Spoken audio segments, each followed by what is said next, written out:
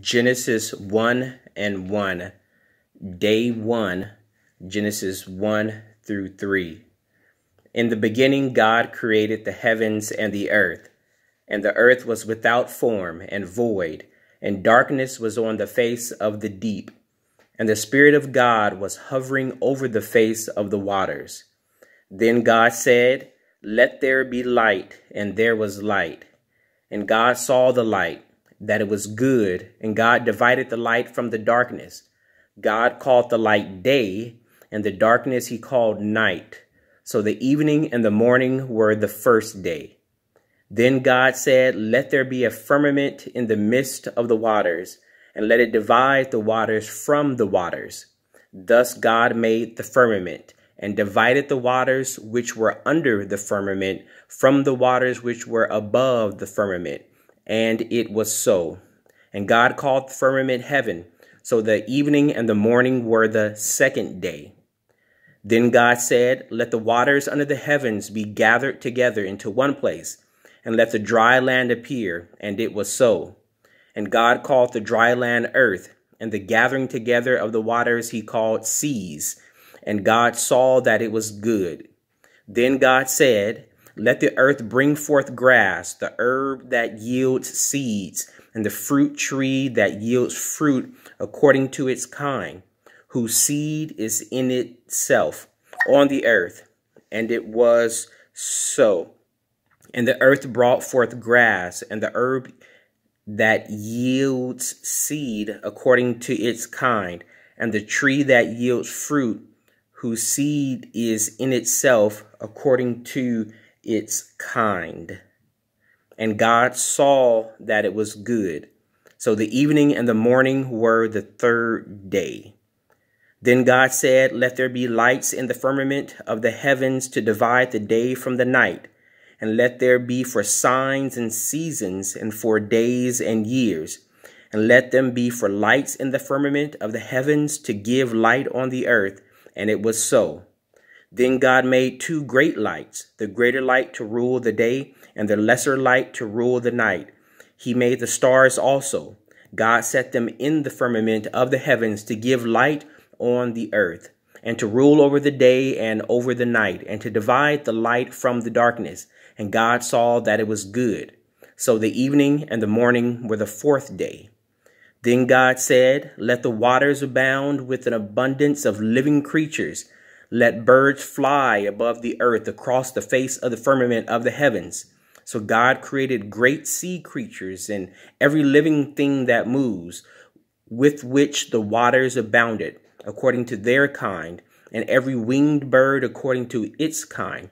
And God saw that it was good. And God blessed them, saying, "Be fruitful and multiply, and fill the waters in the seas, and let birds multiply on the earth." So the evening and the morning were the fifth day. Then God said, "Let the earth bring forth the living creatures according to its kind, cattle and creeping things and beasts of the earth, each according to its kind." And it was so. And God made the beast of the earth according to its kind, cattle according to its kind, and everything that creeps on the earth according to its kind. And God saw that it was good. Then God said, "Let us make man in our image, according to our likeness. Let them have dominion over the fish of the sea, over the birds of the air, over the cattle, over all the earth, and every creeping thing that creeps on the earth." So God created man in his own image, and in the image of God he created him, male and female he created them. Then God blessed them, and God said to them, "Be fruitful and multiply, fill the earth and subdue it, have dominion over the fish of the sea, over the birds of the air, and over every living thing that moves on the earth." And God said, "See, I have given you every herb that yields seed which is on the face of all the earth, and every tree whose fruit yields seed. To you it shall be for food. Also to every beast of the earth, to every bird of the air, and to everything that creeps on the earth, in which there is life, I have given every green herb for food." And it was so. Then God saw everything that he had made, and indeed it was very good.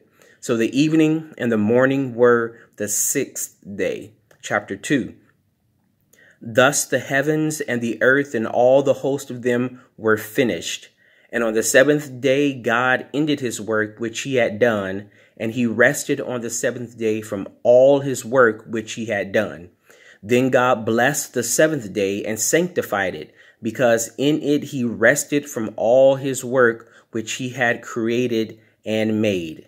This is the history of the heavens and the earth when they were created, in the day that the Lord God made the earth and the heavens, before any plant of the field was in the earth, and before any herb of the field had grown. For the Lord God had not caused it to rain on the earth, and there was no man to till the ground. But a mist went up from the earth and gathered the whole face of, and watered the whole face of the ground.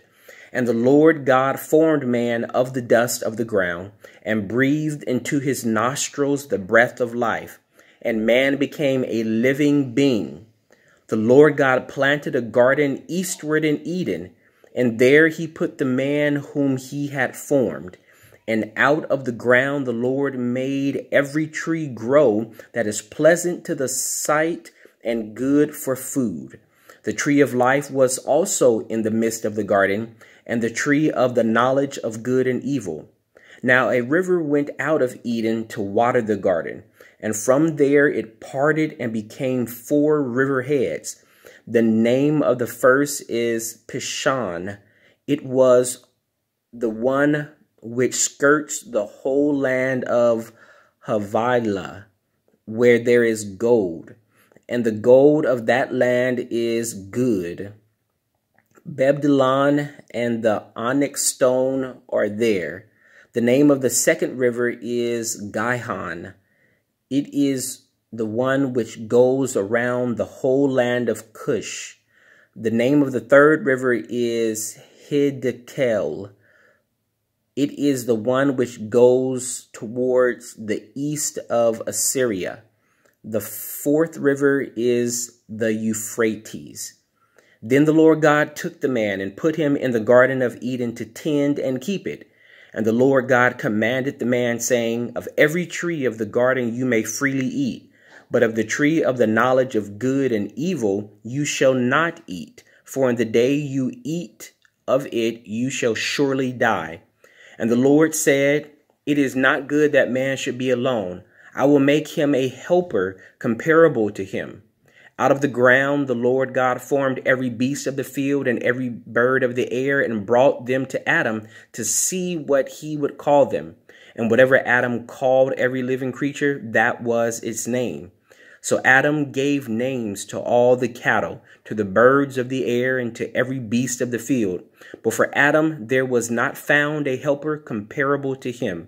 And the Lord God caused a deep sleep to fall on Adam, and he slept, and he took one of his ribs and closed up the flesh in its place.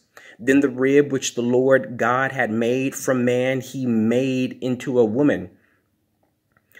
Then the rib which the Lord God had taken from man he made into a woman, and he brought her to the man. And Adam said, This is now bone of my bones and flesh of my flesh. She shall be called woman, because she was taken out of man. Therefore a man shall leave his father and mother and be joined to his wife, and they shall become one flesh. And they were both naked, and the man and his wife, and were not ashamed. Chapter 3. Now the serpent was more cunning than any beast of the field which the Lord God had made. And he said to the woman, Has God indeed said, You shall not eat of every tree of the garden? And the woman said to the serpent, We may eat the fruit of the trees of the garden, but of the fruit of the tree which is in the midst of the garden, God has said, You shall not eat it, nor shall you touch it, lest you die. Then the serpent said to the woman, You will not surely die, for God knows that in the day you eat of it, your eyes will be opened, and you will be like God, knowing good and evil." So when the woman saw that the tree was good for food, that it was pleasant to the eyes, and a tree desirable to make one wise, she took of its fruit and ate. She also gave to her husband with her, and he ate.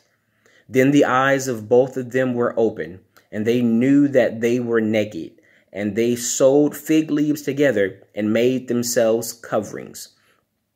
And they heard the sound of the Lord God walking in the garden in the cool of the day.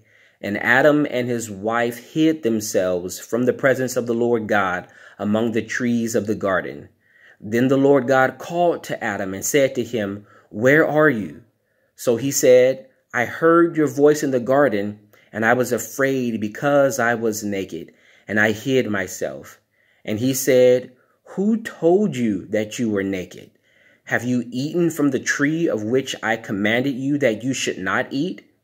Then the man said, "The woman whom you gave to be with me, she gave me of the tree, and I ate." And the Lord God said to the woman, "What is this you have done?" The woman said, "The serpent deceived me, and I ate." So the Lord said to the serpent, "Because you have done this, you are cursed more than all cattle, and more than every beast of the field. On your belly you shall go, and you shall eat dust all the days of your life. And I will put enmity between you and the woman, and between your seed and her seed. He shall bruise your head, and you shall bruise his heel." To the woman he said, "I will greatly multiply your sorrow and your sorrow and your conception. In pain you shall bring forth children. Your desire shall be for your husband, and he shall rule over you." Then to Adam he said, "Because you have heeded the voice of your wife, and have eaten from the tree of which I commanded you, saying, 'You shall not eat of it.' Cursed is the ground for your sake. In toil you shall eat of it all the days of your life. Both thorns and thistles it shall bring forth for you, and you shall eat the herb of the field. In the sweat of your face you shall eat bread, till you return to the ground. For out of it you were taken, from dust you are, and to dust you shall return."